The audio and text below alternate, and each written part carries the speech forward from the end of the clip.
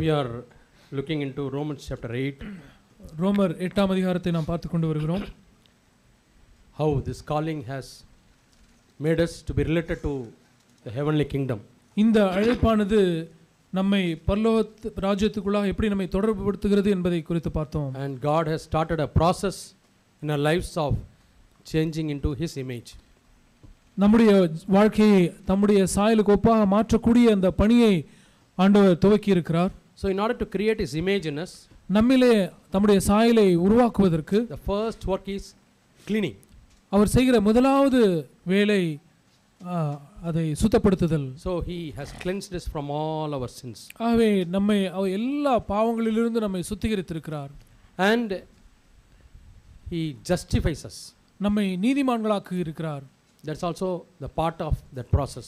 அதுவும் அந்த பணியினுடைய ஒரு பகுதியாக இருக்கிறது. Maybe some of you are remembering your old faults.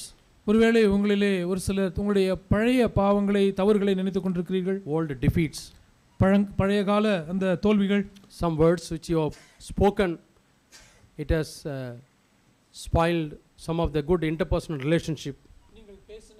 நீங்கள் பேசின இந்த வார்த்தைகள் ஒரு பரஸ்பர உறவிலே இங்கே ஒரு ஏற்படுத்தியிருக்கிறது, காயத்தை ஏற்படுத்தியிருக்கிறது. Might be in your family. ஒருவேளை உங்களுடைய வீடாக இருக்கலாம், workplace, உங்களுடைய வேலை ஸ்தலமாக இருக்கலாம், the church,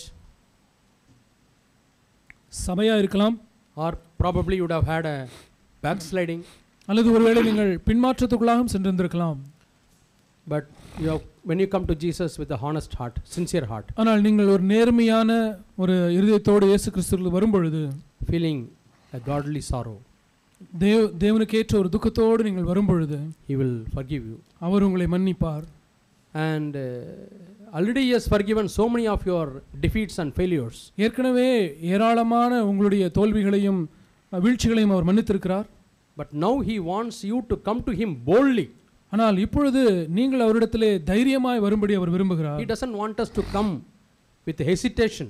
ஒரு தயக்கத்தோடு தயங்கி அவரிடத்திலே வருவதற்கு அவர் விரும்பவில்லை. With shame. ஒரு அவமானத்தோடு வர விரும்பவில்லை. No. Suppose my shirt is torn.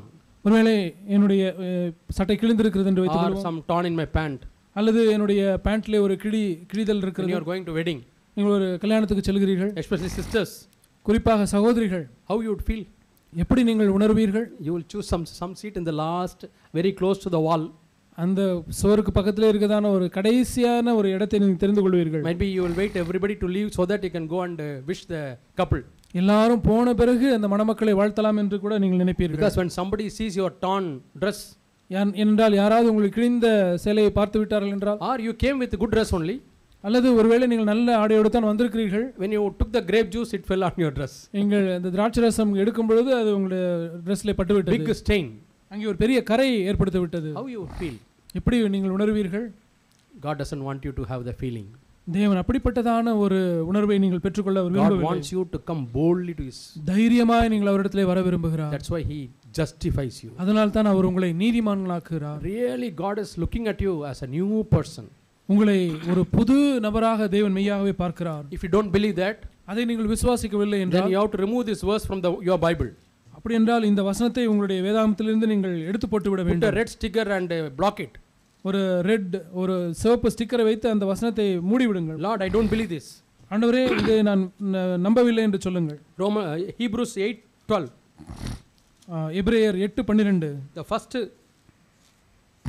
part is, அதனுடைய முதல் பகுதி, I will forgive all their unrighteousness graciously. அவர்கள் அநியாயங்களை கிருபையாய் மன்னித்து. Second step, இரண்டாவது படி, their sins and transgressions I will remember no more. அவர்கள் பாவங்களையும் அக்கிரமங்களையும் இனி நினையாமல் இருப்பேன். Then you have a question. இப்பொழுது உங்களுக்கு ஒரு கேள்வி வரும். I am a human being. நான் ஒரு மனுஷன். I am able to remember what I did last month or last year. போன மாசமோ அல்லது போன வருடமோ நான் செய்த காரியங்களை மனுஷனாகிய நானே நினைவு கூற முடிகிறது. 10 years back, 10 வருடங்களுக்கு முன்பதாக. How can God say that He won't remember?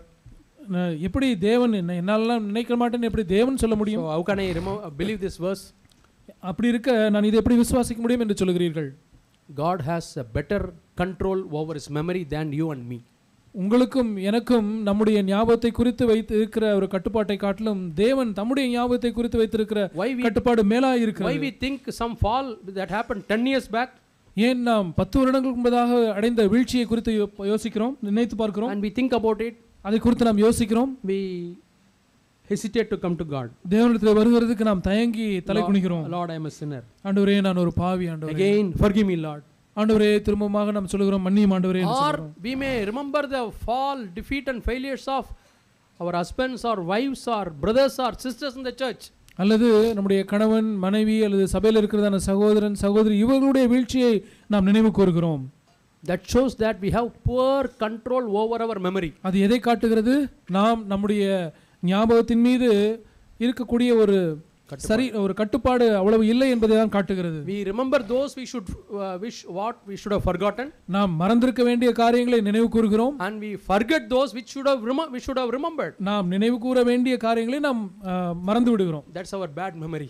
Bad control over our memory. அதுதான் நம்முடைய ஞாபகத்தின் மீது இருக்கக்கூடியதான ஒரு தரமற்ற ஒரு கட்டுப்பாடு. Sometimes I sit in the computer. சில சமயங்களில் நான் கம்ப்யூட்டர் முன்பாக உட்கார்கிறேன். Important file I allow to take. எத்தனையோ ஃபைலை நான் எடுக்க வேண்டும். So I go to D, H, F drive. D drive, H drive, F drive எல்லா டிரைவுக்கும் நான் சென்று நான் தேடுகிறேன். ஒன் டிரைவ்லயும் நான் தேடுகிறேன். So many things which are not wanted, it is there. தேவையில்லாத காரியங்கள் எல்லாம் இருக்கிறது. When I start deleting, I think a lot of time is going on. நான் அதை எல்லாம் வந்து delete பண்ணும்போது அதுக்கு நேரம் எடுத்துக்கொள்கிறது. But what I need is not there. ஆனால் எனக்கு தேவையான ஒன்றை நான் தேடுகிறேன், அது கிடைக்கவில்லை. What do you tell me? நீங்க என்னை பார்த்து என்ன சொல்கிறீர்கள்? I don't have a better control over my computer.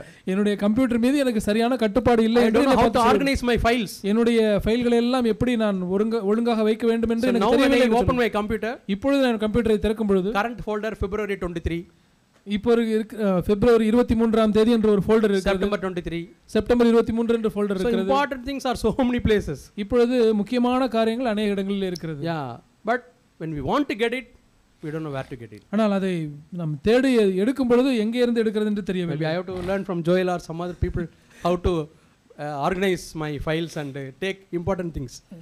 முக்கியமான காரியங்களை எப்படி நாம் எடுக்க வேண்டும் என்று சொல்லி ஜோயல் அப்படி போன்ற சகோதரர்களிடம் நான் கற்றுக்கொள்ள வேண்டியது. Sometimes somebody asks for PAN card, I am searching. சில PAN card என்று கேட்கும்போது கூட நான் அதை அதிகமாக தேட வேண்டி இருக்கிறது. Then I immediately I have another hard disk. இப்பொழுது எனக்கு இன்னொரு ஹார்ட் டிஸ்க் இருக்கிறது. That is Freddy. அது ஃப்ரெடியுடைய hard disk. I will ask him. அவரிடத்தில் நான் கேட்பேன். He will send it. அவர் எனக்கு அனுப்புவார். How many years old? He will send it. எத்தனை வருட பழமையா இருந்தாலும் ஃப்ரெடிட்ட கேட்டா அது கொண்டு வந்து கொடுத்துருவார். Yeah, and debit card number I don't know, credit card number he will send it. Credit card debit card number எனக்கு தெரியவில்லைனாலும் ஃப்ரெடிட்ட கேட்டா கொடுத்துருவார். So better organization. நன்றாக ஒரு ஒழுங்குபடுத்தி வைக்கிறது. Now tell me whether God is good in it or not. இப்பொழுது சொல்லுங்கள், தேவன் இப்படி அந்த காரியத்திலே ஒரு சரியா இருப்பாரா இல்லையா? God has a big computer. தேவனிடத்திலே பெரிய கம்ப்யூட்டர் இருக்கிறது. Powerful softwares. அது நல்ல பவர்ஃபுல் சாஃப்ட்வேர் எல்லாம் இருக்கிறது. Only he deals with the important files only. முக்கியமான ஃபைல்களை மட்டும் தான் அவர் அதை இடைபடுகிறார். Suppose he searches the files. ஒருவேளை ஃபைலுக்காக சர்ச் பண்ணுகிறார். This person file. இந்த நபருடைய ஃபைல் வருகிறது. 12 years before what all sins he did. 12 வருடங்களுக்கு முன்னதாக இவர் என்னென்னலாம் பாவம் செய்தார் என்ற இருக்கிறது. Never come in God's computer. தேவனுடைய கம்ப்யூட்டர்ல அதெல்லாம் வராது. You know, computer has got another system. ஏனென்றால் அந்த கம்ப்யூட்டர்ல இன்னொரு சிஸ்டம் இருக்கிறது. When you delete something, ஏதோ ஒரு காரியத்தை delete பண்ணும் பொழுது it goes to recycle bin. அது ரீசைக்கிள் பின்னுக்குள்ள போகிறது. So whenever you want something back, நீங்க எப்பொழுதெல்லாம் ஏதோ ஒன்று திரும்ப நீங்க எடுத்துக்கொள்ள வேண்டும் என்றால் go to recycle bin and get back the file. Recycle பின்னுக்கு சென்று நீங்கள் அந்த ஃபைலை நீங்க ரெக்கவர் செய்து கொள்ளலாம். But in God's computer, ஆனால் தேவனுடைய கம்ப்யூட்டர்ல there is no recycle bin. Recycle பின் என்ற ஒரு காரியம் இல்லை. There is no such thing. அப்படிப்பட்ட காரியம் தேவனுடைய கம்ப்யூட்டர்ல இல்லை. He always presses shift delete key. நிரந்தரமாக அழித்து விடு என்ற பட்டனை அவர் பிரஸ் பண்ணுகிறார். When he asks forgiveness to God, தேவனிடத்தில் நீங்கள் மன்னிப்பு கேட்கும் பொழுது he is not pressing the delete key. அவர் வெறும் delete பட்டனை மட்டும் அழுத்தவில்லை. So that your sins can go into recycle bin. அப்படி வெறும் delete பட்டனை மட்டும் பிரஸ் பண்ணால் அந்த பாவங்கள் எல்லாம் ரீசைக்கிள் பின்னுக்குள்ளாக சென்று விடும். Sometimes you go and ask God. சில சமயத்தில் நீங்கள் தேவனிடத்தில் சென்று கேட்கிறீர்கள். Then he shows all the recycle things. You know who are you? ஆண்டவர் காண்பிக்கிறார், நீ யார் தெரியுமா அப்படி சொல்லி ரீசைக்கிள் பண்ணி as if a righteous person. நீ ஒரு நீதிமான் என்று நினைத்துக் கொண்டாய். No, God will not say like that. அப்படி எல்லாம் தேவன் சொல்ல மாட்டார். Not only that, அது மாத்திரமல்ல, he will not allow anybody to accuse us. யாரும் நம்மை பார்த்து குற்றம் சாட்ட அவர் அனுமதிக்க மாட்டார். If you don't believe, read Romans 8:33. நீங்கள் அதை விசுவாசிக்கவில்லை என்றால் ரோமர் 8:33 நீங்கள் வாசியுங்கள். Who can accuse God of his children? தேவனுடைய பிள்ளைகளை யார் குற்றம் சாட்ட முடியும்? Nobody can do that. யாருமே அதை செய்ய முடியாது. Devil can't do that. பிசாசானவன் அதை செய்ய முடியாது. That is the power of justification. அதுதான் நீதிமானாக்குதலினுடைய வல்லமை. So I told you, நான் The உங்களுக்கு difference between, yeah, this person's shirt is not torn. நான் சொன்னேன் இந்த நபருடைய சட்டை கிழியவில்லை, Originally it was torn, ஏற்கனவே முன்னதாக அது but he கிழிந்திருந்தது, has stitched it. இப்பொழுது அவன் தைத்து விட்டான். But still people can know that. ஆனாலும் ஜனங்கள் அதை பார்த்து விட முடியும். But when it is justified, ஆனால் நீதிமானாக்கப்பட்டு விட்டால் nobody can make out. யாருமே தையல் இருந்தது என்று கூட சொல்ல முடியாது. And that boy worked hard. அந்த பையன் மிகவும் கடினமாய் உழைத்தான். He studied in BITS Bilani. Bits Pilani என்கிற அந்த கல்லூரியில் அவன் படித்தான். And somebody helped him. யாரோ அவனுக்கு உதவி செய்தார்கள். He completed his MBA in IIM Allahabad.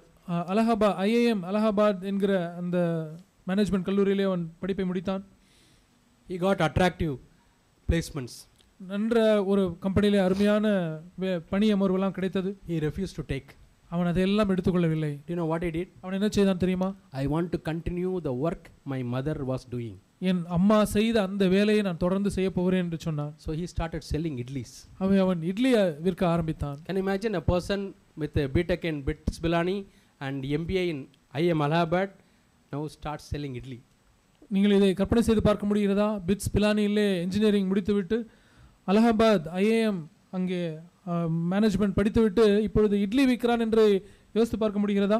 Now you know how many people are selling idli in his company? அவனுடைய கம்பெனியிலே எத்தனை பேர் இட்லி விற்கிறார்கள் தெரியுமா? 5,000 people. 5000 பேர் இருக்கிறார்கள். He is called Idli King in India. இந்தியாவிலே அந்த கம்பெனியின் பேர் idli king. He goes to many colleges and gives talk to encourage people.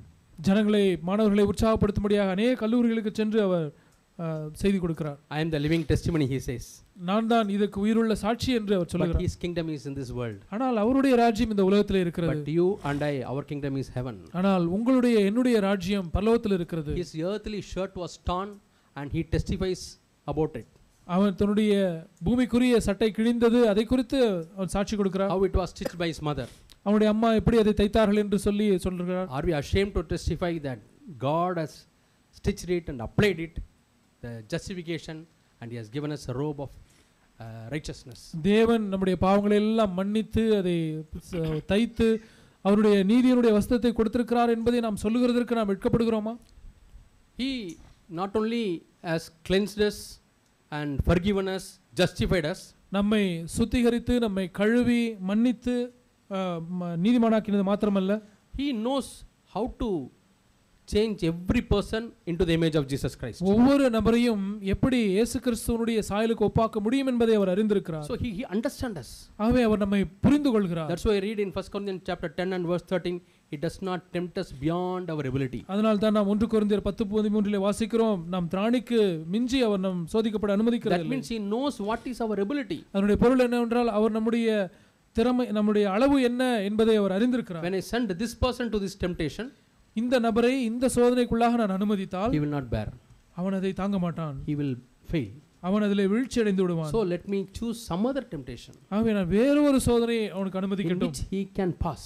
அதிலே அவன் ஜெயிக்கக்கூடிய அளவுக்குரிய சோதனை. So like that he designs the course for us. அவிதமாக நம்முடைய அந்த பாடத்திட்டத்தை அவர் வடிவமைக்கிறார். When you go to engineering college, நீங்கள் இன்ஜினியரிங் கல்லூரிக்கு செல்லும் பொழுது, if you join Anna University affiliated colleges, நீங்கள் அண்ணா யூனிவர்சிட்டியோடு அந்த தொடர்புடைய கல்லூரிகளுக்கு செல்வீர்கள். all colleges have same syllabus. எல்லா கல்லூரிகளுக்கும் ஒரே பாடத்திட்டம் தான் இருக்கும். Whether you are coming from Bangalore or city or a village, நீங்கள் பெங்களூர் நகரத்திலிருந்து வந்தாலும் சரி, கிராமத்திலிருந்து வந்தாலும் சரி, whether you have studied in a CBS school or a village school, நீங்கள் CBSE பள்ளியிலே படித்தாலும் சரி அல்லது கிராமத்து பள்ளியிலே படித்தாலும் சரி, same syllabus. எல்லாருக்கும் ஒரே பாடத்திட்டம் தான். But imagine there's another university. இப்பொழுது இன்னொரு யுனிவர்சிட்டி இருக்கிறது என்று வைத்துக்கொள்ளுங்கள். There are 40 students in the class. அந்த வகுப்பிலே 40 பேர் இருக்கிறார்கள். And the professor sits in the class. அங்கே ப்ரொஃபசர் அந்த வகுப்பிலே உட்கார்ந்திருக்கிறார். He talks to one student. அந்த ஒரு பையனிடத்திலே பேசுகிறார். What are all the subjects you have studied? நீ என்னெல்லாம் பாடம் படித்திருக்கிறாய் என்று கேட்கிறார். And in which subject and all you have scored very high marks? எந்தெந்த பாடத்திலெல்லாம் நீ அதிகமான மதிப்பெண் எடுத்திருக்கிறாய் என்று கேட்கிறார். And what are your abilities? உன்னுடைய திறமை எல்லாம் என்ன? What are the softwares you know? எந்தெந்த சாஃப்ட்வேர் உனக்கு தெரியும்? So everything here gathers information. அப்படி அந்த மாணவனை குறித்த எல்லா தகவலையும் சேகரிக்கிறார். And says, சொல்லுகிறார், I will prepare a syllabus for you next week. நான் உனக்கென்று ஒரு பாடத்திட்டத்தை அடுத்த வாரம் நான் தயாரிக்கிறேன் என்று சொல்லுகிறார். And next week he gives a syllabus. அடுத்த வாரம் வந்து அந்த பையனுக்கு ஒரு சிலபஸை கொடுக்கிறார். Surprised. அவன் மிக ஆச்சரியம் அடைகிறான். You know, whatever he is strong, எதிலெல்லாம் அவன் பலமாக இருக்கிறானோ, he wants him to excel in that one, and the syllabus is prepared. அதிலே அவன் அதையும் தாண்டி போகும்படியான ஒரு பாடத்திட்டத்தை அவர் தயாரிக்கிறார். Suppose in our home the child comes from the school. நம்முடைய வீட்டிலே ஒரு பிள்ளை பள்ளியிலிருந்து திரும்பி வருகிறது என்று வைத்துக் கொள்வோம். Science 95 marks. அறிவியல் 95 மார்க், Maths 95. கணிதம் 95. And only in history, geography or social the mark is very less. So வரலாறு, புவியியல், குடிமையியல் இதிலே குறைவான மதிப்பெண் எடுத்திருக்கிறார். All other subjects are very good. மற்ற எல்லா பாடங்களிலும் நல்ல மதிப்பெண்களை எடுத்திருக்கிறார். What the parents will do? பெற்றோர்கள் என்ன செய்வார்கள்? From today onwards, இன்றையிலிருந்து close all other books.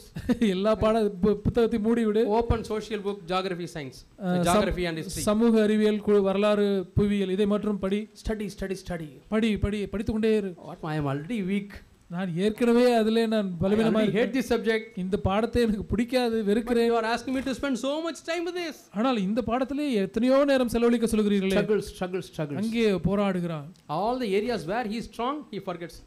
அதில் பலமாக இருக்கிற பகுதி எல்லாவற்றையும் மறந்து விடுகிறான். But you know the approach in other countries. ஆனால் மற்ற Western countries. மற்ற மேலை நாடுகளில் எப்படி இருக்கும் தெரியுமா? They will see from the childhood. அந்த சிறு பிராயத்திலிருந்தே If some child is very good in mathematics, ஒரு குழந்தை கணிதத்திலே மிக நன்றாக இருக்கிறது, they ask the child to spend some more time in mathematics. அந்த கணிதத்திலே இன்னும் அதிக நேரம் செலவிட என்று Because if you ஊக்குவிக்கிறார். spend time, you can become big person, excel in that field. ஏனென்றால் நீ அதிலே உன் கவனத்தை செலுத்தினால் அதிலே நீ மிகச் சிறந்தவனாய் தேர முடியும். You are very good in English, நீ ஆங்கிலத்திலே நன்றாக இருக்கிறாய், spend more time in that. இன்னும் அதிக நேரம் செலவழி அதிலே. That's a syllabus. அப்படித்தான் பாடத்திட்டம். How happy you would be.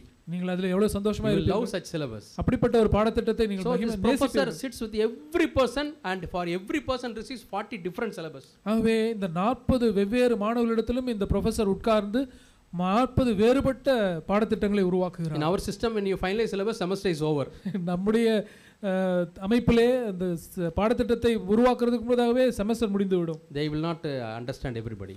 எல்லாரையும் அவர்கள் புரிந்து கொள்ள மாட்டார்கள். But our God is a good God. ஆனால் நம்முடைய தேவன் நல்ல தேவன். He studies you. அவர் உங்களை படிக்கிறார். He knows what are your weaknesses. உங்களுடைய பலவீனங்கள் எல்லாம் என்ன என்பதை அவர் அறிந்து He கொள்கிறார். is a high priest who sympathizes with your weakness. அவர் உங்களுடைய பலவீனங்களுக்காக பரிதபிக்கிற ஒரு பரிதான ஆசாரியராக இருக்கிறார். He knows what are the areas you are strong. நீங்கள் எந்த பகுதிகளிலே பலமாய் இருக்கிறீர்கள் என்பதை அவர் அறிந்திருக்கிறார். What are the areas you are gifted. எந்த பகுதிகளிலே நீங்கள் வரம் பெற்றவர்களாக இருக்கிறீர்கள். What are the areas you are talented. நீங்கள் எந்த காரியங்களிலே தாளந்து பெற்றிருக்கிறீர்கள். Somebody is very good in Sunday school. சிலர் சண்டே ஸ்கூல் நடத்துவதிலே மிகவும் தாளந்து பெற்றவர்களாக He இருக்கிறார்கள். gives more such opportunities. அவர்களுக்கு இன்னும் அதிகமான வாய்ப்புகளை கொடுக்கிறார். So that he can excel in that area. அதிலே இன்னும் மேன்மையாய் சிறந்து விளங்கும்படி ஆண்டவர் அப்படி He doesn't கொடுக்கிறார். put him in the cooking team. அங்கே சமையலிலே அவர் போடுவதில்லை. So he knows you. ஆகவே உங்களை அவர் அறிந்திருக்கிறார். That gives a great comfort to us. அது நமக்கு மிகுந்த ஒரு தேறுதலை கொடுக்கிறது. Because he is going to create his image in you. ஏனென்றால் அவர் தம்முடைய சாயலை உங்களுக்குள்ளாக உருவாக்க போகிறார். To create that image, he has to understand us. அந்த சாயலை உங்களுக்குள்ளாக உருவாக்குவதற்கு அவர் முதலாவது உங்களை அறிந்து கொள்ள வேண்டும். There's a verse in Psalm 103. சங்கீதம் 103 ஒரு வசனம் இருக்கிறது. 103 and verse 14. சங்கீதம் 103:14. He knows our frame. நம்முடைய உருவம் என்னதென்று அவர் அறிவார். He knows our framework. நாம் எப்படிப்பட்ட உருவ அமைப்புடையவர்கள் என்பதை அறிந்திருக்கிறார். Sometimes we talk in our families. நம்ம சில சமயங்களிலே குடும்பத்திலே நாம் அப்படி பேசுகிறோம். His mind setup is different. அவனுடைய மனப்போக்கே வித்தியாசமா இருக்கிறது. Unless you understand, you will not be able to deal with him. அவனை புரிந்து கொள்ளவில்லை என்றால் அவனோட இடைப்படுவது கஷ்டம். Now don't talk to him. இப்பொழுது அவன்கிட்ட போய் பேசாத. Now you can talk to him. இப்பொழுது போய் பேசலாம். Sometimes mommy will tell. சில சமயம் அம்மா சொல்லுவார்கள், Hey, today don't go to dad. இப்ப அப்பாட்ட போவாத. He is upset or he is angry. அவர் கொஞ்சம் கோபமா இருக்கார். If you go and ask him, he will definitely say no. நீ இப்ப போய் கேட்டீன்னா அவர் நிச்சயமா வேணாம் தான் சொல்லுவார். Sometimes mommy will call. சில சமயத்துல அம்மா கூப்பிடுவாங்க. He is very happy, you go and ask. அப்பா ரொம்ப சந்தோஷமா இருக்கார், நல்ல மூட்ல இருக்கார், இப்ப போய் கேளு, பர்மிஷன் கொடுத்துரு. Child goes and gets a permission to go for tour. Tour போறதுக்கு அப்பாட்ட போய் பிள்ளை பர்மிஷன் வாங்கி விடும். So mummy knows the framework of daddy. அம்மா அப்பாவுடைய அந்த உருவத்தை அறிந்திருக்கிறார்கள். Mummy knows the framework of every child. அம்மா ஒவ்வொரு பிள்ளையினுடைய அந்த மனப்போக்கை அறிந்திருக்கிறார்கள். Even if the mother forgets the child, our God doesn't forget. தாய் அந்த பிள்ளையை மறந்து விட்டாலும் நம்முடைய தேவன் மறக்கிறதில்லை. God doesn't forget the framework of every child of his. தம்முடைய பிள்ளைகளில் ஒவ்வொருவருடைய அந்த உருவத்தையும் தேவன் அறிந்திருக்கிறார். There was one principal in a Bible college. ஒரு வேதாகம கல்லூரியிலே ஒரு பிரின்சிபல் இருந்தார். ETC Bible College. அதற்கு பெயர் ETC வேதாகம கல்லூரி. Ethiopian Theological College. எத்தியோப்பியன் இறையியல் கல்லூரி. But it is not like a Bible college in our country. அது நம்முடைய நாட்டிலே இருக்கிறதான இறையியல் கல்லூரியிலே போன்றது அல்ல. Every church, ஒவ்வொரு சபையும் they will have competition to send their people to this college. அவங்களுடைய அங்க இருக்கிற ஜனங்களை அந்த கல்லூரிக்கு அனுப்புவதற்கு போட்டி போட்டுக் கொள்வார்கள். Only 2 people they can send. 2 பேரை மாத்திரம் தான் அனுப்ப முடியும். Those who are ready to to be the next generation leaders. அடுத்த தலைமுறை தலைவர்களாக இருக்க போறவர்களை தான் அந்த கல்லூரிக்கு அனுப்புவார். Very strict procedure for selection. அதை தெரிவு செய்வதற்கு மிகவும் கடினமான ஒரு பரீட்சை இருக்கும். Some people wait for years to go and study. சில ஜனங்கள் ஆண்டு கணக்காக காத்திருந்து அதை போய் படிக்கிறதுக்கு விரும்புவார்கள். I was thinking, நான் இப்படி யோசித்தேன். in Tanjavur we conduct brothers meeting. தஞ்சாவூரிலே நாம் சகோதரர்கள் கூட்டம் நடத்துகிறோம். We say to every church, those who would be the next line leaders or those who take some responsibilities, only send such people. நாம் சபைகளுக்கு சொல்லுகிறோம், அடுத்த தலைமுறையிலே தலைமைத்துவத்தை பொறுப்பை எடுத்துக்கொள்ளக்கூடியவர்கள் அல்லது பொறுப்பு செய்கிறவர்கள் அப்படிப்பட்ட சகோதரர்களை மாத்திரம் அனுப்புங்கள் என்று சொல்லுகிறோம். So they all come and join in the brothers meeting. ஆகவே எல்லாரும் சகோதரர் கூடுகளே வருகிறார்கள். Such a blessing. அது எவ்வளவு ஆசீர்வாதமாக இருக்கிறது. Because everybody brings a good spirit. ஏனென்றால் எல்லாரும் நல்ல ஆவியோடு அங்கே வருகிறார்கள். If you want to know that college, it is something like that. இப்படிப்பட்ட அந்த கல்லூரியை பற்றி சொன்னேனே, அதை அறிந்து கொள்ள வேண்டும் என்றால் இது இப்படிப்பட்ட ஒரு சகோதரர் கூடுகை போல இருக்கு. We wanted to give our brothers books to those students. அந்த அங்கே ETCல இருக்கிறதான அந்த மாணவர்களுக்கு நம்முடைய சகோதரனுடைய புத்தகங்களை கொடுக்கிறோம். So I went, they said, so you have to ask this principal. நாங்கள் கொடுக்க விரும்பினோம். அதற்கு சொன்னார்கள், நீங்கள் இந்த கல்லூரியுடைய பிரின்சிபல் இடத்துல இது பர்மிஷன் வாங்க வேண்டும் என்று சொன்னார்கள். I and Bila, we both met the principal. நானும் என்னுடைய மனைவி சகோதரி பியூலாவும் நாம் சென்று அந்த பிரின்சிபலை நாங்கள் சந்தித்தோம். And he said, அவர் சொன்னார், we don't allow any book to be given to our students. எங்களுடைய மாணாக்கர்களுக்கு எந்த புத்தகமும் நான் கொடுப்பதை நாங்கள் அனுமதிக்க மாட்டோம் என்று. I requested him, please read through and then tell. நான் அவரை வேண்டி கேட்டுக்கொண்டேன், இதை நீங்கள் வாசியுங்கள், இதை வாசித்து விட்டு அதற்கு பிறகு நீங்கள் சொல்லுங்கள். So we gave 3 books. 3 புத்தகங்களை அவரிடத்தை கொடுத்தோம். He took 2 to 3 months time. அவர் 2-3 மாதங்கள் எடுத்துக்கொண்டார். Then called us. அவர் திரும்ப கூப்பிட்டு எங்களை அழைத்தார். I have gone through every line of the book. அந்த புத்தகத்தினுடைய ஒவ்வொரு வரியையும் நான் வாசித்தேன். Very carefully. மிக கவனமாக வாசித்தேன். All are according to the Bible principles. எல்லாமே வேதத்தினுடைய கோட்பாடுகளுக்கு ஏற்பவே இருக்கின்றன. No deviation. எந்த ஒரு மாறுபாடு விலக்கமும் அங்கே இல்லை. We are very happy. நாங்கள் மிக சந்தோஷமா இதை குறித்து give these books to our Bible college students. இந்த புத்தகங்களை எங்களுடைய வேதாம கல்லூரி மாணாக்கர்களுக்கு நீங்கள் டிஸ்ட்ரிபியூட் செய்யுங்கள் என்று சொன்னார். Not only that, அது மாத்திரமல்ல, you conduct a meeting for them one session. அவர்களுக்கு என்று ஒரு கூடுகையிலே நீங்கள் கூட்டமும் நடத்துங்கள் என்று சொன்னார். So I shared the word of God to all the Bible college students. ஆகவே இங்கே வேதாம கல்லூரி மாணாக்கர்கள் எல்லாருக்கும் நான் ஒரு கூட்டம் நடத்தினேன். We kept all the books there. அங்கே புத்தகங்களை எல்லாம் அங்கே ஸ்டால் போட்டு வச்சு everybody to choose 3 titles according to their desire. அவருடைய விருப்பத்தின்படி 3 தலைப்புகளில் உள்ள புத்தகங்களை தெரிந்து கொள்ளும்படி நாங்கள் சொன்னோம். So like that we came to know about that principal. அவ்விதமாக அந்த பிரின்சிபலை குறித்து நாங்கள் அறிமுகமானோம். And sometimes he looks like an Ethiopian, but sometimes he looks like an European. சில சமயங்களில் அவரை பார்க்கும்போது ஒரு எத்தியோப்பியனை போல இருப்பார், சில சமயம் ஒரு ஐரோப்பியரை போல இருப்பார். Yeah. So he told me, அவர் என்னிடத்தில் சொன்னார், his father is from Ethiopia. அவருடைய அப்பா எத்தியோப்பியா தேசத்தை சார்ந்தவர். Mother சார்ந்தவர். is from Poland. அம்மா போலந்து தேசத்தை சார்ந்தவர்கள். So that's why he looks like that. ஆகவே அவர் அவிதமாய் தோற்றமளிக்கிறார். There was another family who went from Tamil Nadu to Ethiopia. இன்னொரு குடும்பம் தமிழ்நாட்டிலிருந்து சென்ற குடும்பம் எத்தியோப்பியாவில் இருக்கிறது. They went to a particular place. அவர்கள் ஒரு குறிப்பிட்ட இடத்திற்கு சென்றார்கள். There was no soap. அங்கே சோப்பு கிடையாது. No salt. உப்பு கிடையாது. No current. கரண்ட்டும் கிடையாது. Can you imagine Tamil Nadu family living in such a place? அப்படிப்பட்ட ஒரு இடத்திலே ஒரு தமிழ்நாட்டு குடும்பம் இருப்பதை நீங்கள் யோசித்து பார்க்க முடிகிறதா? And they were doing ministry like that. அங்கே அவர்கள் ஊழியம் செய்து வந்தார்கள். And their daughter, அவருடைய மகள் from Tamil Nadu, தமிழ்நாட்டிலிருந்து போனவர்கள், she married this principal. இந்த பிரின்சிபலை திருமணம் செய்து கொண்டார். They got 3 daughters. அவர்களுக்கு 3 பெண் பிள்ளைகள். And you know how they are? அவர்கள் எப்படி இருக்கார்கள் தெரியுமா? First girl looks like an Ethiopian. முதல் பெண் ஒரு எத்தியோப்பியனை போல இருக்கிறார். Second girl looks like an European. இரண்டாவது பெண் ஐரோப்பியரை போல இருக்கிறார். Third girl looks like an Indian. மூன்றாவது பெண் இந்தியனை போல இருக்கிறார். Not only that, அது மாத்திரமல்ல, the mother was telling, அம்மா சொன்னார்கள், she speaks good Tamil. நல்ல தமிழ் பேசுகிறார் என்று சொன்னார்கள். For every day, ஒவ்வொரு நாளும் I allow to prepare 3 dishes. 3 different dishes. நான் 3 விதமான சமையல் செய்ய வேண்டியிருக்கிறது. One child, she always wants Ethiopian food. ஒரு பிள்ளை எப்பொழுதுமே எத்தியோப்பியா சமையலே விரும்புகிறார். She doesn't like Ethiopian food or Tamil Nadu food. அவர் ஐரோப்பா சாப்பாடையோ தமிழ்நாட்டு சாப்பாடையோ விரும்புகிறதில்லை. Idli dosa sambar she doesn't want. Idli dosa சாம்பார்லாம் உங்களுக்கு பிடிக்காது. Second child, இரண்டாவது பிள்ளை, wants only Ethiopian food. எப்பொழுதுமே எத்தியோப்பியா உணவு தான் வேண்டும். இஞ்சரா என்ற அந்த உணவு, only that one she will eat. அது மாத்திரமே அவங்களுக்கு பிடிக்கும் சாப்பாடு. Third girl only wants Tamil Nadu food. மூன்றாவது பிள்ளை தமிழ்நாட்டு சாப்பாடு தான் பிடிக்கும். So mother says every time when I start cooking, I have to prepare 3 different dishes and give to my children. So அவருடைய அம்மா சொன்னார்கள், ஒவ்வொரு நாளும் நான் சமையல் செய்யும்போது 3 பிள்ளைகளுக்கும் 3 வித்தியாசமான சமையல் முறையிலே நான் சமைக்க வேண்டும் என்று சொன்னார்கள். Nobody is there like here, so you are all lucky. One type of dish only you are cooking. இங்கே அப்படி யாருக்கும் இல்லை, ஆகவே நீங்கள் அதிர்ஷ்டசாலிகள், நீங்கள் 3 விதமான சமையல்லாம் செய்ய தேவையில்லை. Then we asked her how she manages. எப்படி இதெல்லாம் சமாளிக்கிறீர்கள் என்று கேட்டோம். I got used to now. நான் அதிலே பழக்கமாயிருச்சு. So she knows the framework of every child. ஆகவே அந்த ஒவ்வொரு பிள்ளையினுடைய உருவத்தையும் அந்த உருவ அமைப்பு மனப்பாங்கை அறிந்திருக்கிறார். Their appetite, அவருடைய பசி எப்படி, food habits, அவருடைய உணவு பழக்கங்கள். So 3 different foods she prepares. 3 விதமான சமையலை செய்கிறார்கள். Our God is great God. நம்முடைய தேவன் மிக பெரிய தேவன். How he feeds you? அவர் எப்படி உங்களை போஷிக்கிறார்? According to your need. உங்களுடைய தேவைக்கு ஏற்றபடி போஷிக்கிறார். How he gives his grace? அவர் எப்படி தம்முடைய கிருபையை உங்களுக்கு தருகிறார்? It is not the wholesale grace. அது ஏதோ ஹோல்சேலாக கிடைக்கிற எல்லாருக்கும் கொடுக்கிற மாதிரி இல்லை. 100 grace packets are here, all of you come choose one and take it. இங்கே 100 கிருபை பாக்கெட்டுகள் இருக்கிறது, எல்லாரும் வந்து எடுத்துக்கொள்ளுங்கள் என்றெல்லாம் சொல்லுகிறது இல்லை. Yeah, you read this verse carefully. இந்த வசனத்தை கவனமாய் வாசியுங்கள். Hebrews எபிரேயர் chapter 4 4ஆம் அதிகாரம் 16th verse. எபிரேயர் 18th verse. எபிரேயர் 4:18.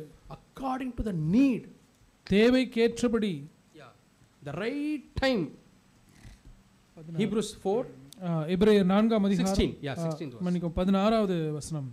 Yeah, you can read it. ஆதலால் நாம் இரக்கத்தை பெறவும் ஏற்ற சமயத்தில் சகாயம் செய்யும் கிருபை அடையவும் தைரியமாய் கிருபாசன தண்டையிலே சேரக்கடவும். I'll read it in English. ஆங்கிலத்திலே வாசிக்கிறேன். 4th chapter last verse. 4ஆம் அதிகாரம் எபிரேயர் 4 கடைசி வசனம். Yeah.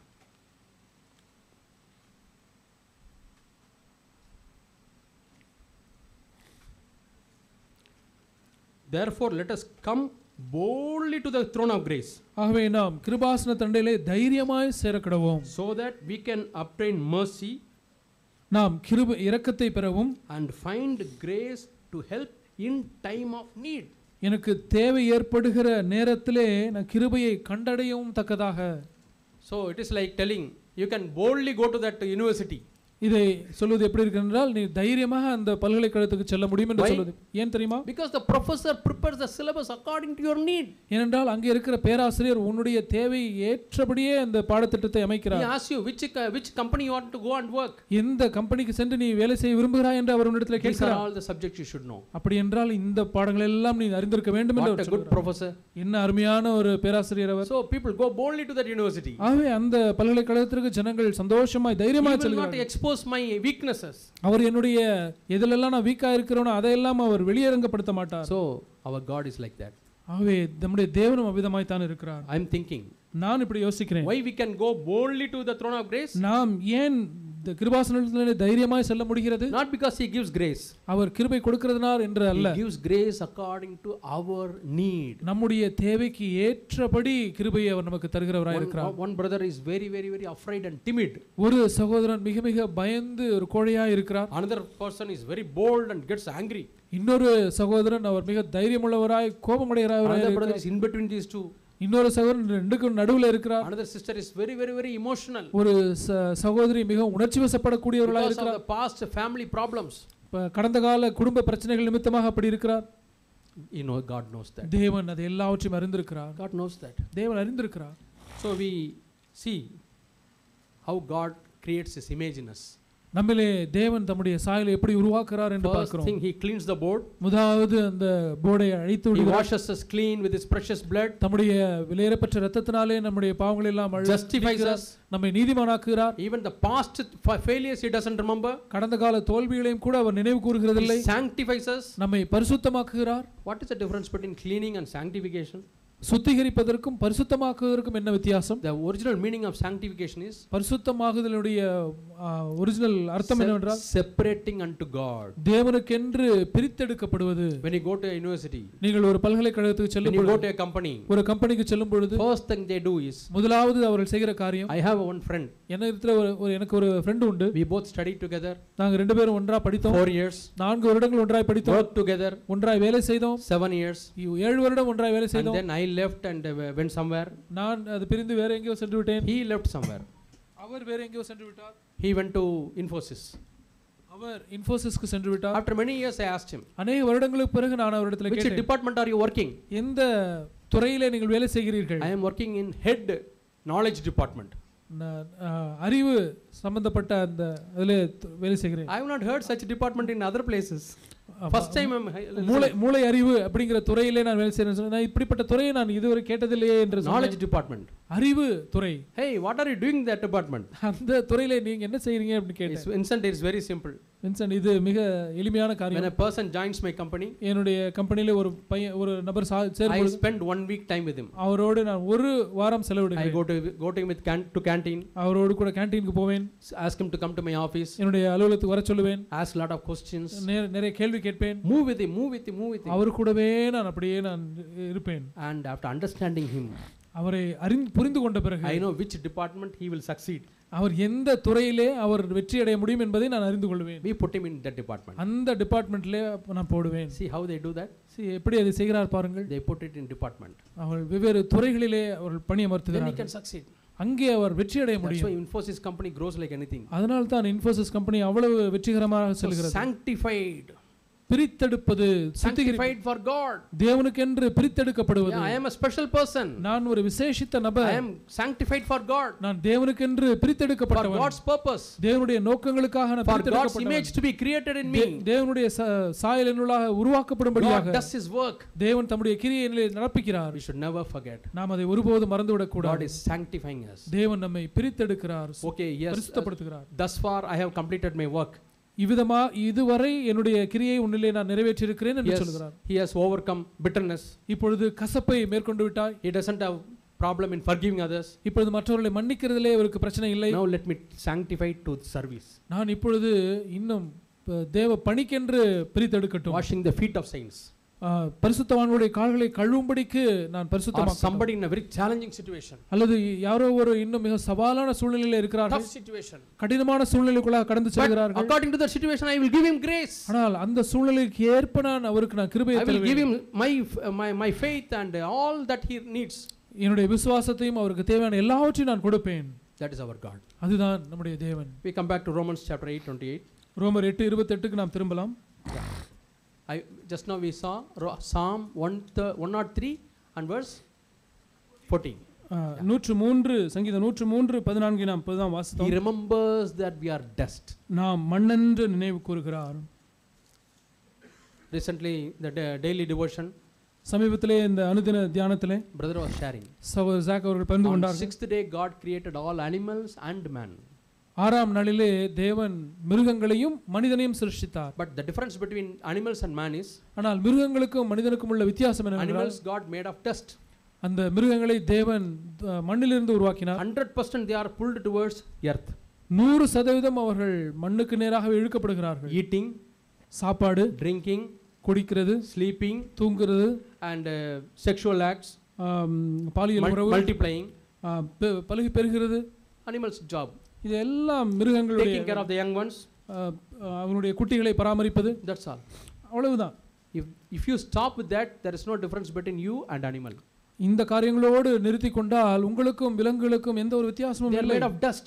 ஏனென்றால் மண்ணிலிருந்து உருவானவை. 100% pulled towards dust. 100% மண்ணுக்கு நேராக இழுக்கப்படுகிறார்கள். Stay in the dust. அந்த மண்ணிலேயே தரித்திருக்கிறது. Enjoy the dust. அந்த மண்ணையே ரசித்துக் கொண்டு, but God அனுபவித்துக் கொண்டிருக்கிறது. breathe his breath in our nostril. ஆனால் தேவன் தம்முடைய சுவாசத்தை நம்முடைய நாசியிலே ஊதினார். That is not from the dust. அது தூசிக்கு உடையதல்ல. அது தேவனிடத்திலிருந்து வந்தது. Every one of us we have that breath. நம்மில் ஒவ்வொருவரும் தேவனுடைய அந்த சுவாசத்தை நமக்குள்ள வைத்திருக்கிறோம். There is an upward pull. ஆகவே எப்பொழுதுமே ஒரு மேல்நோக்கிய ஈர்ப்பு இருக்கிறது. We have both, because God made man with mud.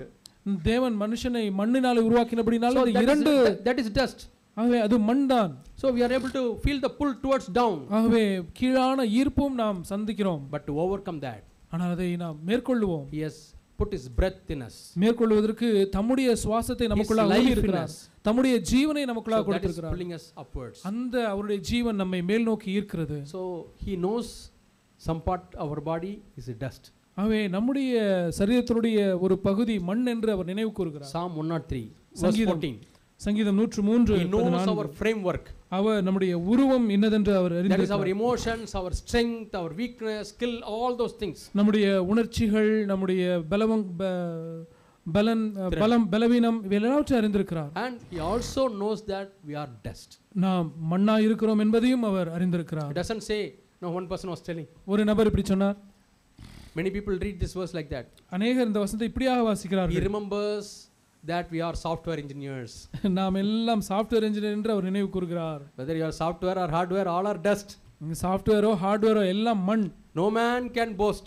எந்த மனுஷனும் பெருமை பாராட்ட முடியாது. And God has chosen those who are weak, who are not wise in this world. தேவன் இந்த உலகத்திலே அற்பமானவைகளையும் பலவீனமானவைகளையும் அவர் பைத்தியமானவைகளையும் தெரிந்து You கொண்டிருக்கிறார். read that in the 1 Corinthians in the later part, first chapter. 1 கொரிந்தியர் 1ஆம் அதிகாரம் கடைசி பகுதியிலே நாம் அதை So வாசிக்கிறோம். that no man can boast before God.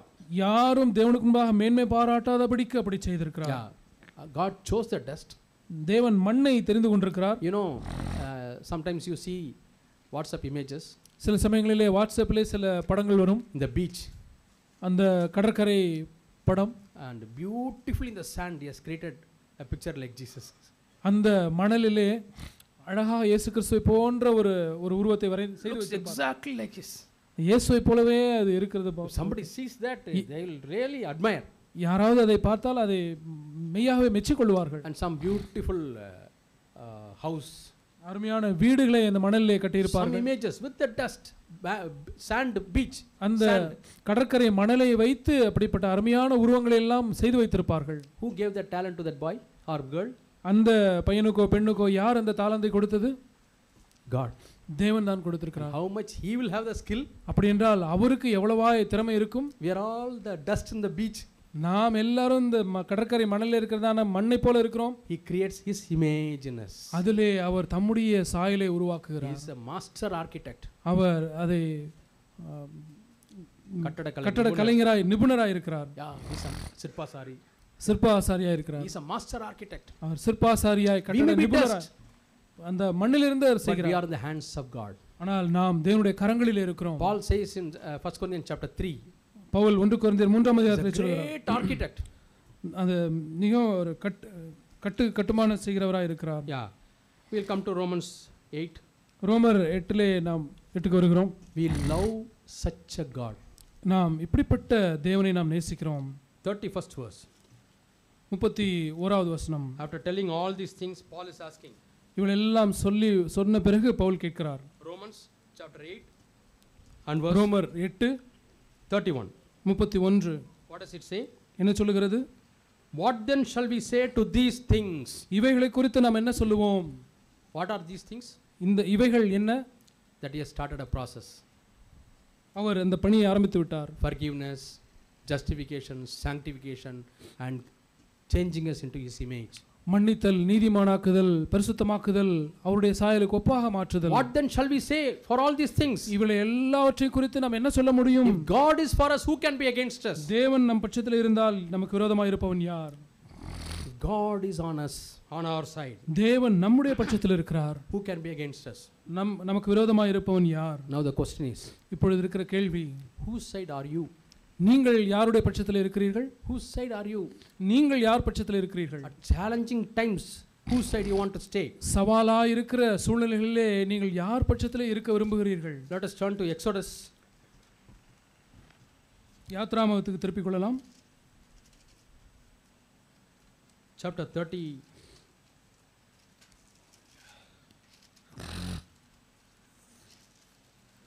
யாத்ராமம் 30ஆம் அதிகாரம்.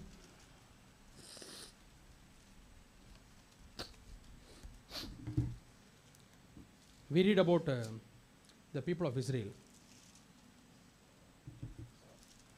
இஸ்ரவேல் ஜனங்களை குறித்து நாம் வாசிக்கிறோம். They all went after the idols. அவர்கள் எல்லாரும் விக்கிரகங்களுக்கு பின்னாக சென்றார்கள். Then God was asking them. தேவன் அவர்களை பார்த்து கேட்டார். Chapter 32 and verse 26. யாத்ராகமம் 32:26.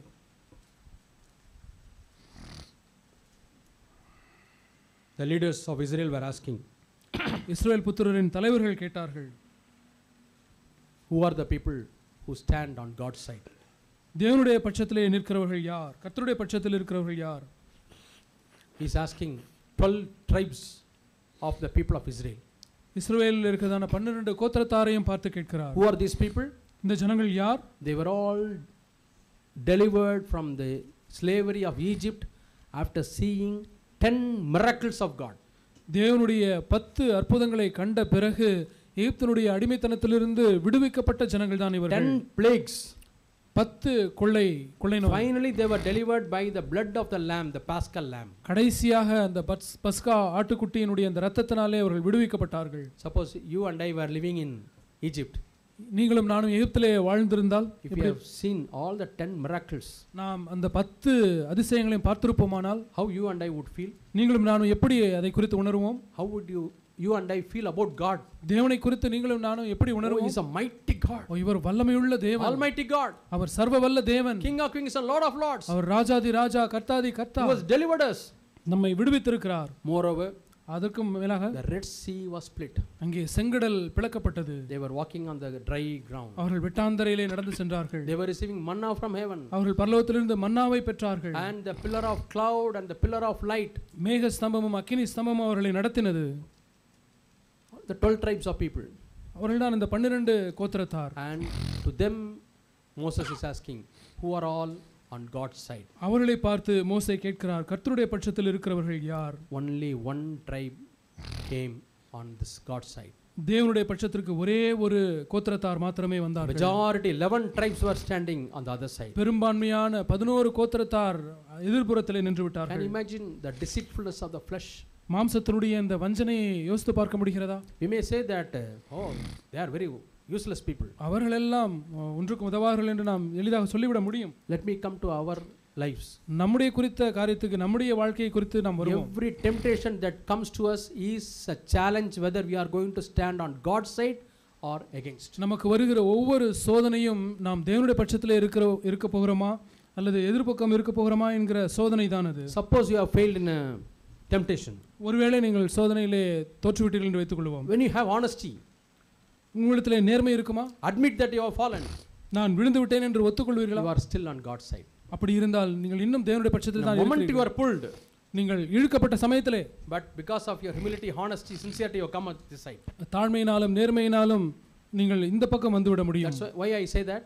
ஏன் அதை நான் சொல்லுகிறேன்? God gives grace to the humble. தேவன் தாழ்மையுள்ளவர்களுக்கு கிருபை அளிக்கிறார். But if you are proud, ஆனால் நீங்கள் பெருமையா இருந்தால் God resists you. தேவன் உங்களை எதிர்க்கிறார். When God resists you, on which side you are there? நீங்கள் தேவன் எதிர்க்கிறார் என்றால் எந்த பக்கத்தில் நீங்கள் இருக்கிறீர்கள்? You are on the opposite side. எதிர்பக்கத்திலே தான் இருக்கிறீர்கள். Very easy to go to the opposite side. அடுத்த எதிர் திசைக்கு, எதிர் பக்கத்துக்கு செல்வதற்கு மிக எளிது. God is on our side. தேவன் நம் பட்சத்திலே இருக்கிறார். God has decided to be on our side. தேவன் நம் பட்சத்திலே இருக்க அவர் தீர்மானித்து விட்டார். Zach used to say very often, jack அவர்கள் அடிக்கடி God சொல்வார், is always on our side against Satan. தேவன் பிசாசுக்கு விரோதமாக எப்பொழுதுமே நம் பட்சத்திலே இருக்கிறார். But when we become proud, ஆனால் நாம் பெருமை அடையும் பொழுது we go to the opposite direction. நாம் எதிர் திசைக்கு சென்று விடுகிறோம். God resists the proud. தேவன் பெருமை உள்ளவர்களை எதிர்க்கிறார். Here only one tribe, they were boldly telling, we want to be on God's side. இங்கே ஒரு கோத்திரத்தார் தைரியமாக சொல்கிறார், நாங்கள் கர்த்தர் பட்சத்திலே நிற்போம் என்று. All majority 11 tribes, they didn't want to join this side. பெரும்பான்மையினரான 11 கோத்திரங்கள் எதிர் திசைக்கு சென்று You call one young man, ஒரு வாலிபனை கூப்பிட்டார்கள். you have seen the miracles. நீ அந்த அற்புதங்களை You பார்க்கவில்லையா? saw the Red Sea split. நீ அந்த செங்கடல் பிளக்கப்படுவதை பார்த்தாய் அல்லவா? But still why you want to stand here? ஆனாலும் ஏன் நீ தேவனுக்கு எதிர்பட்சமாய் நிற்கிறாய்? My daddy is there, my mummy is there, எங்க அப்பா இருக்காரு, எங்க அம்மா இருக்காரு, my friends are here, என்னுடைய நண்பர்கள் இருக்கிறார்கள். so I want to stay in the majority. ஆகவே நான் பெரும்பான்மையிலே நான் இருக்க விரும்புகிறேன். My dear brothers and sisters, எனக்கு அருமையான சகோதர சகோதரிகளே, are we going to express our love by standing on God's side? நாம் தேவனுடைய பட்சத்தில் இருந்து தேவன் மீதுள்ள நமது அன்பை வெளிப்படுத்த போகிறோமா? Another incident we read. இன்னொரு சம்பவத்தை நாம் வாசிக்கிறோம். We turn to Numbers எண்ணாகமம் chapter 25. எண்ணாகமம் 25 நாம் வாசிக்கிறோம். You know, the people came to a place where Moabites are living. மோவாபியர்கள் வாழக்கூடிய அந்த இடத்திற்கு ஜனங்கள் வந்தார்கள். They came to the place called Sittim. Sikkim என்ற இடத்திற்கு அவர்கள் வந்தார்கள். We read that in the first verse. முதல் வசனத்திலே நாம் வாசிக்கிறோம். And you know, Balaam, the prophet, he counseled the king. பிலேயாம் தீர்க்கதரிசி அவன் ராஜாவுக்கு ஒரு புத்திமதி சொல்லுகிறான். King, I am not able to curse these people. ராஜாவே, இந்த ஜனங்களை என்னால் சபிக்க முடியவில்லை. Because God did not allow me. ஏனென்றால் தேவன் என்னை அனுமதிக்கவில்லை. Otherwise I would have cursed. அப்படி இல்லை என்றால் நான் சபித்திருப்பேன். It's only God did not allow me. ஆகவே தான் தேவன் என்னை Because அனுமதிக்கவில்லை. I wanted your honor and money. ஏனென்றால் எனக்கு உம்முடைய கனமும் உம்முடைய பணமும் எனக்கு But தேவை. still you can think of giving some money. ஆனால் நீர் இன்னும் எனக்கு கொஞ்சம் பணம் கொடுக்கும்படி நீங்கள் யோசிக்கலாம். I can give you a counsel. நான் உங்களுக்கு ஒரு புத்திமதியை சொல்லுவேன். When your people go to the Moabite camp, அந்த மோவாபியருடைய அந்த கூட்டத்திற்கு அவர்கள் செல்லும் பொழுது tell the Moabites அந்த மோவாபியரிடத்திலே சொல்லுங்கள், to invite the young people of Israel to come to their house for dinner. இஸ்ரவேலருடைய அந்த இளைஞர்களை உம்முடைய வீட்டுக்கு விருந்துக்கு அழையுங்கள். Ask your wives to cook slowly, உங்களுடைய மனைவிமார்களை மெதுவாக சமைக்க சொல்லுங்கள். so that they can wait there till late night. ஆகவே அது நிமித்தமாக இரவு நேரங்களிலே நீண்ட நேரம் காத்திருக்கட்டும். And then you tell them they can stay here itself because it's very late. நேரமாகி விட்டபடியினால் நீங்க இங்கே தங்கி விடுங்கள் என்றும் அவர்கள் சொல்லலாம். So and the night you offer a room where you put your daughter also. நீங்கள் அவர்களை தங்கும்படி அனுமதிக்கக்கூடிய அந்த அறையிலே உங்களுடைய மகள்களையும் நீங்கள் தூங்க அனுமதிக்கலாம். They will fall into sin. அப்பொழுது அவர்கள் பாவத்திலே வீழ்ந்து They போவார்கள். will lose God's blessings. தேவனுடைய ஆசீர்வாதத்தை இழந்து போவார்கள். See what a counsel he has given. என்ன ஒரு புத்திமதி அவன் சொல்லி இருக்கிறான் பாருங்கள். Sometimes young people, when you go to some houses, இளைஞர்கள் ஒரு சிலருடைய வீட்டுக்கு நீங்கள் செல்லும் பொழுது the family may try to appease you because they want you to marry their daughter. அவர்களுடைய மகளை நீங்கள் திருமணம் செய்ய வேண்டும் என்கிற ஒரு விருப்பத்தினாலே உங்களை அவர்கள் சந்தோஷப்படுத்த விரும்பலாம். They will allow you to talk with that girl in a separate room. ஒரு தனி அறையிலே அந்த சகோதரியோடு கூட பேசும்படிக்கு உங்களை அனுமதிக்கலாம். That's the time they allow so that you are tempted. நீங்கள் சோதிக்கப்படும்படிக்கு அங்கே அவர்கள் உங்களை அனுமதிக்கிறார்கள். Get a passion. ஒரு இச்சையை, ஒரு ஆசையை உங்களுக்குள்ளே உருவாக்குகிறார்கள். Passion is short lived. அந்த ஆசையானது கொஞ்சம் நேரம் தான் இருக்கும். That is sexually driven. அது பாலியத்தினாலே தூண்டப்பட்டது. Doesn't think of commitment. அது ஒரு நீடித்த ஒரு உறவை குறித்து அது யோசிப்பதில்லை. Many people are falling into that. அநேக இளைஞர்கள் அதிலே வீழ்ந்து போகிறார்கள். Passion is a romantic. ஒரு இச்சை என்பது ஒரு ரொமான்டிக்கான ஒரு காரியம். That is not the real love. அது உண்மையான அன்பு அல்ல. That is part of the love. அது அன்பின் ஒரு பாகம். That is for marriage. அது திருமணத்திற்கென்று உண்டானது. The true love is, ஆனால் உண்மையான அன்பு passion, ஒரு ஆசை, commitment, ஒரு உடன்படிக்கை, and intimacy. அதற்கப்புறம் ஒரு நெருங்கிய உறவு. I will be talking to the young people about this. இதை குறித்து வாலிபர்களிடத்திலே நான் பேசுவேன். So this prophet told the king, you put the young children, young people into passion. ஆகவே இந்த தீர்க்கதரிசி இந்த வாலிபர்களை அந்த உங்களுடைய குமாரத்திகளோடு கூட ஒரு இச்சையோடு கூட இருக்கும்படியான ஒரு சூழ்நிலையிலே போடுங்க. Rest they will take care. மற்றவர்களை அவர்கள் பார்த்துக் கொள்வார்கள். Only invite them for dinner and provide them a room to stay. Rest they will take care. விருந்துக்கு அவர்களை அழைத்து தங்குவதற்கு அறைகளை மட்டும் கொடுங்கள், மற்றவர்களை அவர்கள் பார்த்துக் கொள்வார்கள். It started. Practice started. இப்படியாக அந்த பழக்கம் ஆரம்பித்தது. Many young boys, young girls fell. அநேக வாலிப சகோதரிகள் வீழ்ந்து போனார்கள். Grown up people also went for dinner and fell into adultery. வளர்ந்த முதிர்ந்தவர்களும் கூட இந்த விருந்துக்கு சென்று விபச்சாரத்திலே வீழ்ந்து போனார்கள். This sin has become very common. இந்த பாவம் இப்பொழுது மிகவும் பொதுவான ஒரு காரியமாக மாறிவிட்டது. How common? எவ்வளவு பொதுவாக? One fellow, ஒருவர் Zimri brought a girl, ஒரு ஸ்திரீயை கொண்டு வந்தார். in front of the leaders. எல்லா தலைவர்களுக்கு முன்பாக. Moses was seeing, Aaron was seeing. மோசே பார்த்து கொண்டிருக்கிறார், ஆரோன் பார்த்து கொண்டிருக்கிறார். Elders of the tribes were seeing. அந்த அவர்களுடைய தலைவர்களும் பார்த்து கொண்டிருக்கிறார்கள். Up to that sin was taking place secretly. அதுவரைக்கும் அந்த பாவம் மறைவிடங்களில் நடந்து கொண்டிருந்தது. Publicly. இப்பொழுது பொதுவான இடங்களிலே. He brought in front of all those people. அந்த ஜனங்களுக்கு முன்பாக அவன் கொண்டு வந்தான். And in front of the tabernacle. அந்த உடன்படிக்கை பெட்டிக்கு முன்பாக he brought the ladies. அந்த ஸ்திரீகளை கொண்டு வந்தான். Prostitutes. விபச்சார ஸ்திரீகள். Those who don't have a moral life. ஒரு நன்னடத்தை உள்ள ஒரு வாழ்க்கை இல்லாதவர்கள். Those who don't have a standard. தங்களுக்கென்று ஒரு தரம் இல்லாதவர்கள். Brought them. அவர்களை கொண்டு வந்தான். And this fellow committed adultery. இப்பொழுது இவன் விபச்சாரம் செய்தான். But one person stood up. ஆனால் ஒரு நபர் அங்கே எழுந்து நின்றார். Phinehas. Our Phinehas. What did he do? அவன் என்ன செய்தான்? He took a spear. அவன் ஒரு இதை எடுத்தான். Yeah. Verse 11. 11வது Numbers வசனம். 25:11. என்னாகமம் 25:11. Yeah, 8th verse. Starting on 8th verse. 8ஆம் வசனம் முதல். And what happened? God's punishment came on that land. தேவனுடைய வாதை அவர்கள் மீது உண்டானது. People were dying one after the other, one after the other. They were all dying. ஒவ்வொருவராக மரித்துக் கொண்டிருந்தார்கள். And 24,000 people were counted as 24,000 people. அந்த வாதையினால் 24,000 பேர் இறந்து போனார்கள். And Paul is writing in 1 Corinthians chapter 10. 1 கொரிந்தியர் 10ஆம் அதிகாரத்திலே பவுல் எழுதுகிறார். Yeah, he is writing when he talks about the temptations. அந்த சோதனை குறித்து அவர் பேசும் பொழுது அவர் இப்படியாக எழுதுகிறார். Yeah. 8th verse. 1 Corinthians chapter 10 and verse 8. 1 கொரிந்தியர் 10:8. In a single day 23,000 people died. அவர்களில் ஒரு சிலர் வேசித்தனம் பண்ணி ஒரே நாளில் 23,000 பேர் விழுந்து போனார்கள். You may ask me, what is it, brother? In Corinthians it is told as 23,000 and in Numbers it is told as 24,000. Which one to believe? நீங்கள் ஒருவேளை என்னிடத்தில் இப்படியாக கேட்கலாம். கொரிந்தியரிலே 23,000 பேர் என்று எழுதப்பட்டிருக்கிறது, என்னாகமத்திலே 24,000 பேர் என்று எழுதப்பட்டிருக்கிறது. எதை நம்புவது? Which is true, which is false? எது உண்மை, எது தப்பு? Might be Paul is writing another report where people are counting. When that person counted, it was 23,000. Pavul ஒரு இடத்தில் அவர் எழுதும் பொழுது ஏதோ ஒரு நபர் எண்ணிக்கொண்டிருந்தார். அந்த எண்ணிக்கொண்டிருந்த நபர் எழுதும் பொழுது 23,000 என்று எழுதியிருப்பார். When it was completed, 24,000. அவர் முடித்திருக்கும் பொழுது 24,000. After this censor also, some people would have died. It would have become 25, 26, 27 also. அந்த கணக்கெடுப்புக்கு பின்பாகவும் கூட அநேகர் மரித்திருக்கலாம். அது 25, 26 ஆக கூட இருந்திருக்கலாம். But the fact, the truth is, many people died because of the plague. ஆனால் உண்மை என்னவென்றால் அந்த வாதையினாலே அநேகர் மரித்து போனார்கள். But one person, he stood on the Lord's side. ஆனால் ஒரு மனிதன் தேவனுடைய பக்கமாக எழுந்து நின்றான். He stood on the God's side and he showed his zealous against sin. அவன் தேவன் பக்கமாக நின்று பாவத்திற்கு எதிர்த்து அவன் தன்னுடைய வைராக்கியத்தை அவன் This காண்பித்தான். fellow, how arrogant he is and how unfearful he is. He brought very near to the tabernacle. ஒரு பயமின்றி தேவனுடைய பிரசன்னத்திற்கு முன்பாக ஒரு வேசியை கொண்டு வந்தானே என்று அவன் எழுந்தான். And you remember about Eli.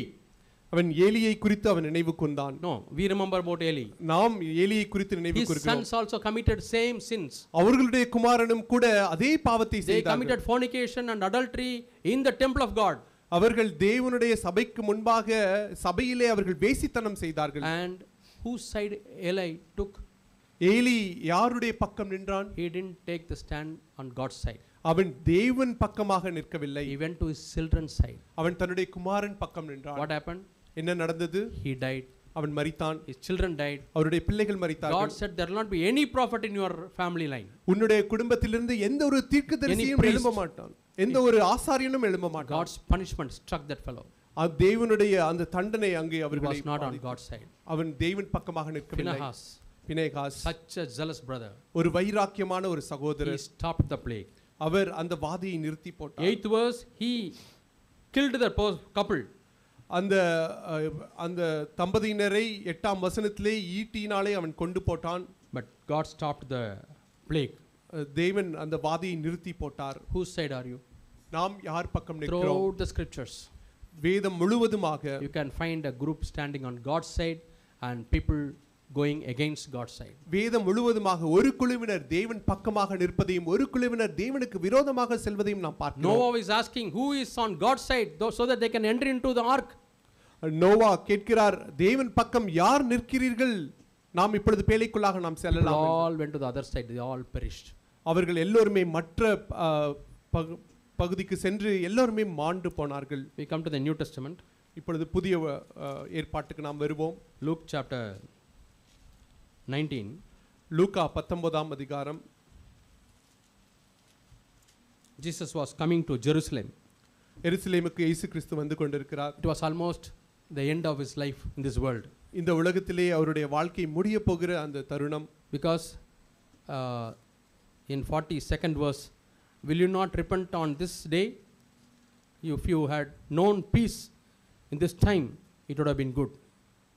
42ஆம் வசனத்திலே, உனக்கு கிடைத்த இந்த நாளிலாகிலும் உன் சமாதானத்துக்கு ஏற்றவைகளை நீ அறிந்திருந்தாயானால் நலமாயிருக்கும்.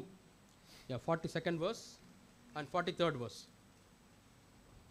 For the days will come upon you in which your enemies will build an embankment around you and surround you on every side.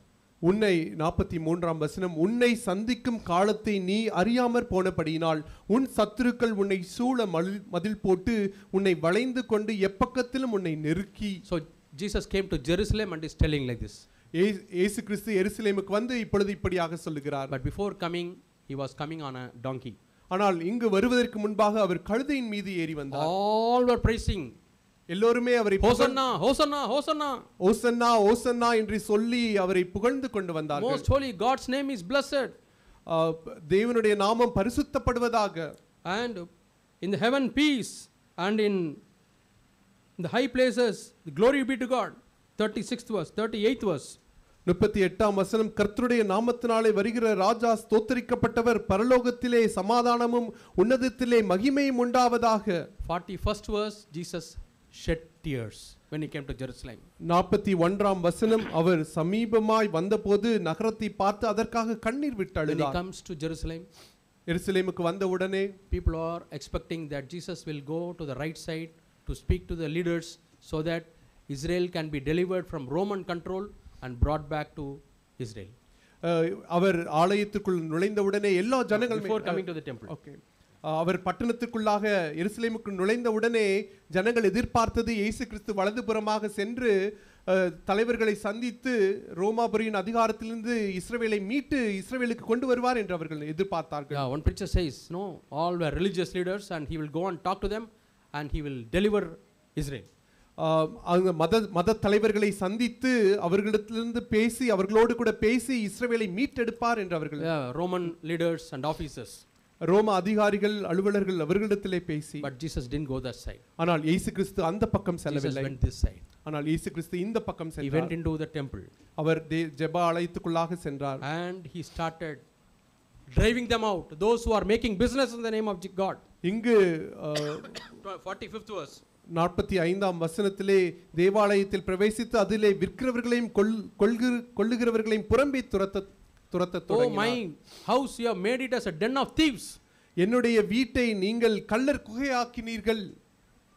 Then the same people who said Hosanna, Hosanna, Hosanna, now they are telling crucify him, crucify him, crucify him. இப்பொழுது ஓசன்னா ஓசன்னா என்று சொன்ன அதே ஜனங்கள் இப்பொழுது அவரை சிலுவையில் அறையுங்கள் என்று அவர்கள் சொல்லுகிறார்கள். 47th verse, they all wanted to kill him. 47ஆம் வசனத்திலே எல்லோரும் அவரை கொலை செய்ய வகை தேடினார்கள். Who gave you authority to cast away all these things, drove these people? இவர்களை வெளியே துரத்துவதற்கு உமக்கு அதிகாரம் கொடுத்தவர்கள் யார்? 20th chapter 2nd verse. 20வது அதிகாரம் 2ஆம் வசனம். What did Jesus do? இயேசு கிறிஸ்து என்ன செய்தார்? And instead of Jesus, they were all asking, release Barabbas. இயேசு கிறிஸ்துவுக்கு பதிலாக பரபாசை விடுவியும் என்று அவர்கள் கேட்டார்கள். Luke 23 we read. லூக்கா 23லே நாம் வாசிக்கிறோம். Yeah. 21st verse. 21ஆம் வசனம். Crucify Jesus. 23:21. அவனை சிலுவையில் அறையும் சிலுவையில் அறையும் என்று கூக்குரலிட்டார்கள். 18th verse. Give us Barabbas. பரபாசை எங்களுக்கு விடுதலையாக்கும். 18ஆம் வசனம். Just sometime before they were all praising Jesus. கொஞ்ச நேரத்திற்கு முன்பாக எல்லோருமே இயேசு கிறிஸ்துவை புகழ்ந்தார்கள். The same crowd now came to the other side. அதே கூட்டம் இப்பொழுது மறுபக்கத்திற்கு வந்து விட்டார்கள். Crucify him. அவரை சிலுவையில் அறையும். Why they were asking for Barabbas? ஏன் பரபாசை அவர்கள் கேட்டார்கள்? He was imprisoned because he fought against Romans and he was imprisoned. ரோம அதிகாரிகளுக்கு எதிராக அவன் சண்டையிட்டபடினாலே அவன் சிறையில் They அடைக்கப்பட்டிருந்தான். thought he may do a better job than Jesus. அவன் இயேசு கிறிஸ்துவை காட்டிலும் நல்ல காரியத்தை செய்வான் என்று அவர்கள் They எதிர்பார்த்தார்கள். switched over the side.